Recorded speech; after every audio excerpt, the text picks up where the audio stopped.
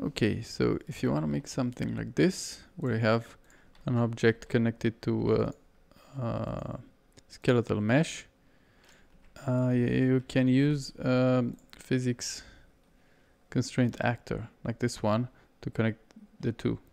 So just delete this one and let's see how we can do this. So let's just get this. I'm going to explain why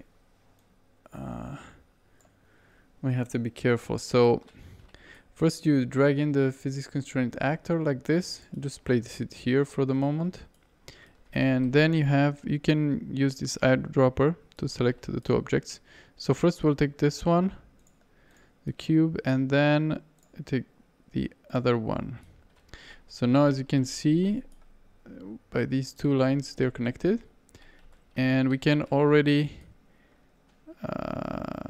test it like this. Just make sure you disable the collision between the two so you don't have a weird movement. Okay, so let's test it like this. So if we test it like this, we see that it's something off.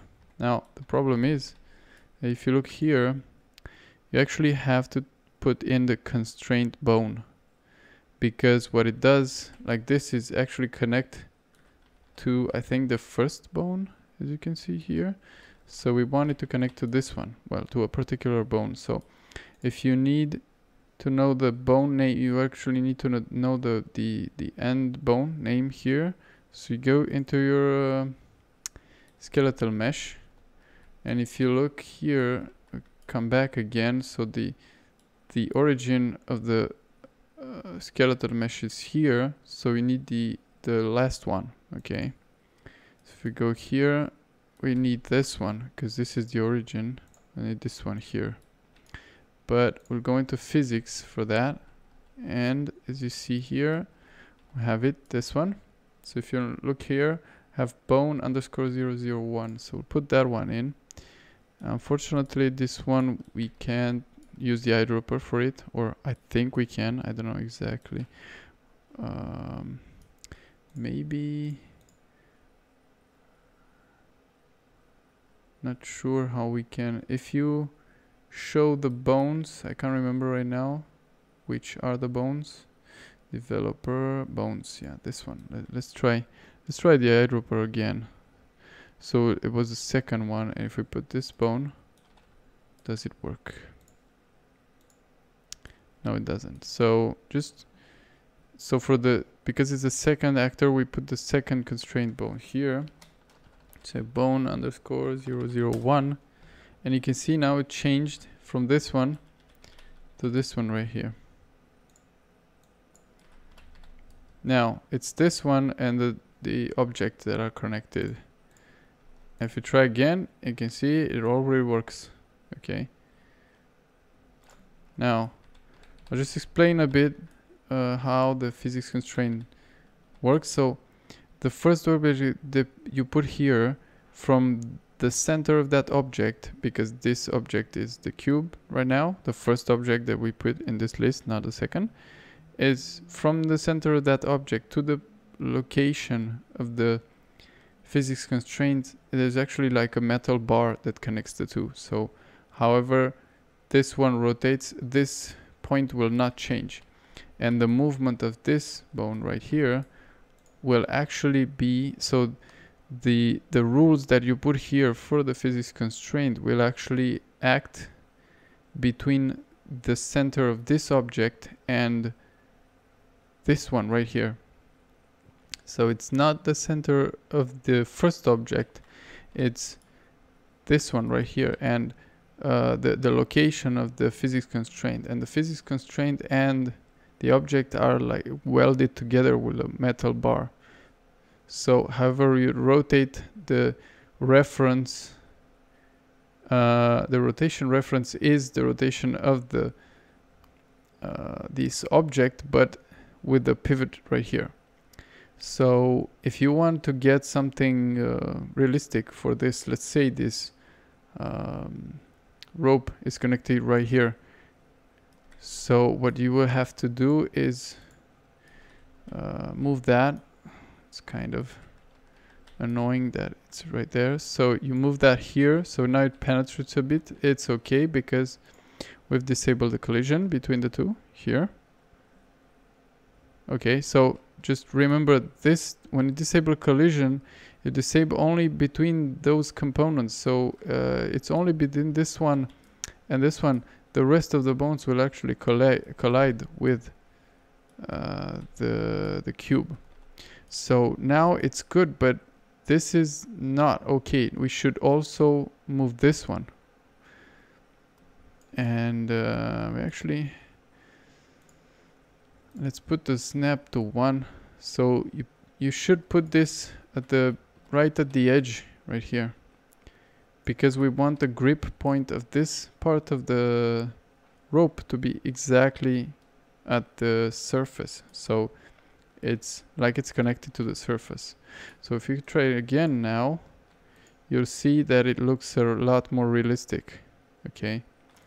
And if you want to have like a rope that it's kind of stiff right here, this segment is stiff and the other ones are flexible, let's change this.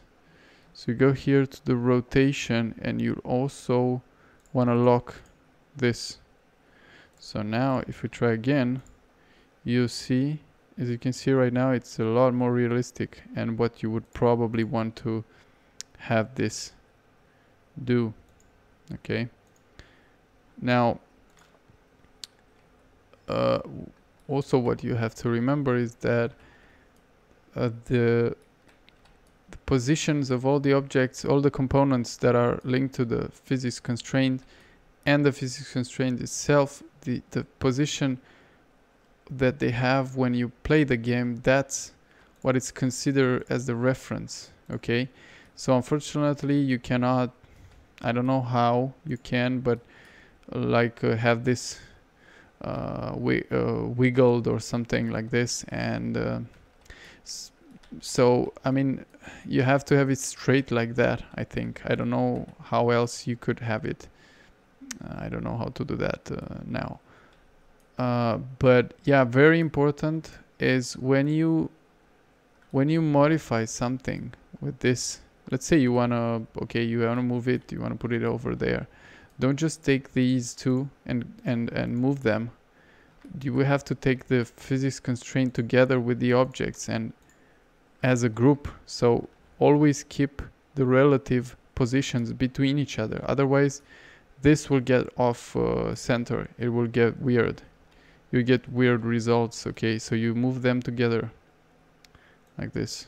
Okay, always anything you do, just rotate or something, just make them together. Okay, if you want to minimize the I don't know, the error that you could have, maybe you could parent the physics constraint. Just drag the physics constraint and parent it to the cube, but you still have the rope. You can't, I don't think you can, I don't think it would get a good movement if you parent also the rope to this. I'm not sure, but yeah, just move them together. Because let's say you move this one like this, and look what happens. Okay, so it's that metal bar that I was talking about. So even if you free this, let's say you free this, the translation, this here. Okay, let's limit this to 50 centimeters. Oh, sorry, 50.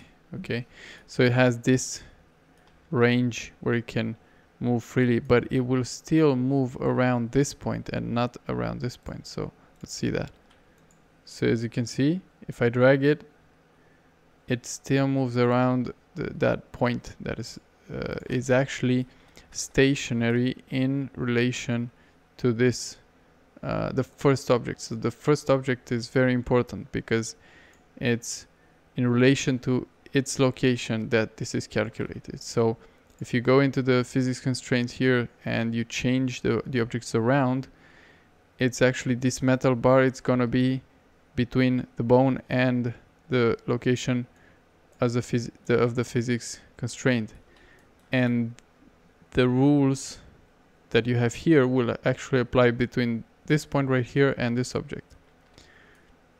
So yeah, that's basically it. And if you want other rules for this, check out my other videos, and you can do elasticity and rotate around in a certain plane or stuff like that. You'll find them explained in other videos, and they function the same way. I mean, just because you have a skeletal mesh here is just, you know, it's just that you connect to a bone, but the other way, the other stuff is just like normal components. Yeah, so that's it.